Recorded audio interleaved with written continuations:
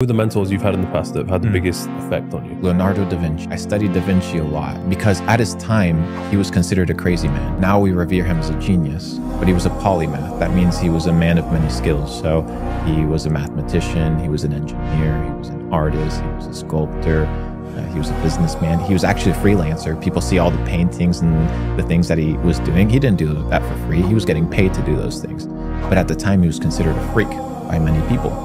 You look at, for example, the painting of The Last Supper, right? It was actually painted in a church or in a building. It was a commissioned piece of work. It wasn't painted, for his goodwill. And that ended up turning into a stable, like where they would put horses. So this piece of art that we revere as a massive part of humanity in the arts, and it was once, the graffiti of a stable. And it's absolutely crazy to think about.